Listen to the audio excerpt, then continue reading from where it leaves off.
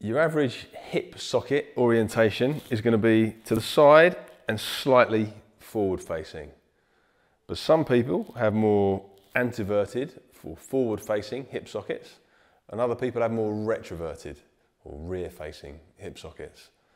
And depending on which type you have, that will determine the best position for your foot to be in when you squat.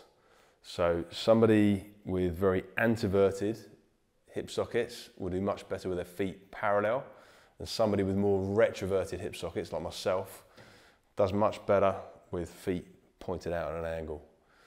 Okay, so a way to determine which type of hip socket you have is lying face down, flex your knee at 90 degrees, okay, and we're going to test the internal rotation of your hip by trying to get the foot down as close to the floor, trying to get as close to the floor as possible. I have really restricted internal rotation, so that's as far as I can go. So we'll look at the external rotation going the other way, keeping the pelvis flat in the same position. We're just testing the movement actually in the hip joint.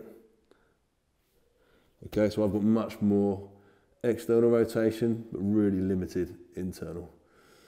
And the other side, you can check both sides. There might be a slight difference. I can get a little bit more internal rotation on this side, but it's still very restricted.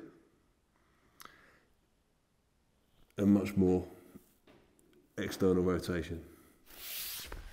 So that just means that when I squat, I'm much more comfortable with my feet like that, which looks a bit excessive for some people, but that's just how I'm built. So I squat down, that's quite comfortable for me. I can get into a deeper position there. Whereas if I squat with my feet parallel, I can feel the restrictions in my hip when I get to there.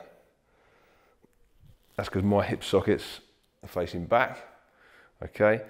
Whereas someone else who has their hip sockets facing forward is going to do much better with their feet parallel like that.